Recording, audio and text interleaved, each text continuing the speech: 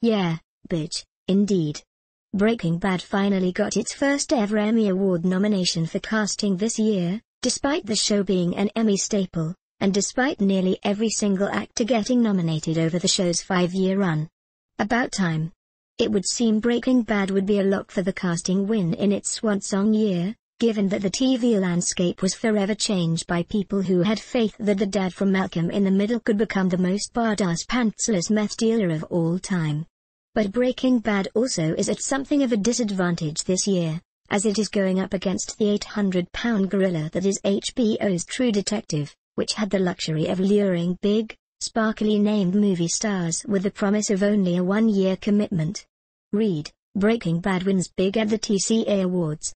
But while True Detective went after those blockbuster names, Breaking Bad was actually, for the entire run of the series, dead set against them. In fact, Breaking Bad had to turn down scores of name actors like Philip Seymour Hoffman and Michael Cera, all in the name of keeping the show as real as possible.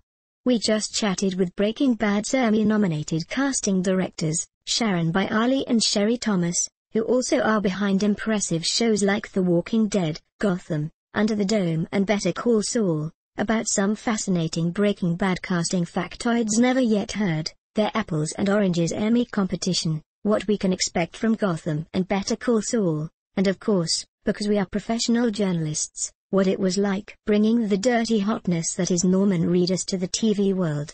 Which is clearly the most important question of all. Oh, and guess who almost played Creepy Todd on Breaking Bad? Read on.